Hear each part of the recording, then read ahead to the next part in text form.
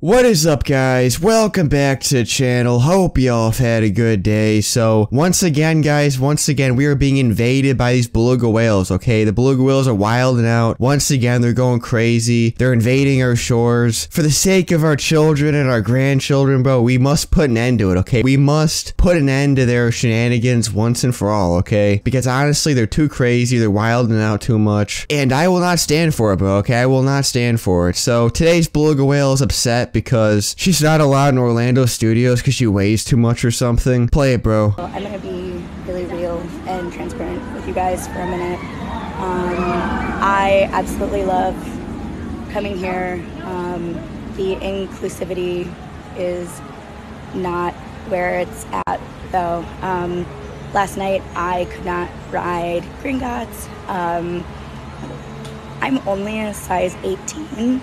Well, according to Google, it says it's size 18, at least not yet. It's considered a healthy size. It's kind of funny how they phrased it like that, not yet considered a healthy size. Like in the future, it might be considered a healthy size because of like political correctness and shit. But yeah, as of now, bro, size 18 is not a healthy size. So maybe lose some weight, maybe go to the gym or something. See, me, I'm going to the gym like 4 days a week, bro. And it's not that hard to get into a consistent schedule with it, bro. You know, just go to the gym, lose some weight, try to eat better or something, and then you'll have no problem going to Universal Studios and riding on the rides. There are such simple solutions to these problems, okay? All it requires is a little self-discipline, bitch, okay? A little self-discipline, maybe lose a little bit of that weight, and boom, you know, you have no problem, okay? But no, whine about it on TikTok like a fucking bitch and cry. That's their solution, dude. Which means there are a lot of guests who are bigger than I am who also wouldn't be able to ride. And this morning I rope dropped to try to get on Hagrid's, and I don't fit on Hagrid's either. So I'm a little disappointed. At another Orlando amusement park that I visit on a regular basis, I fit on every ride.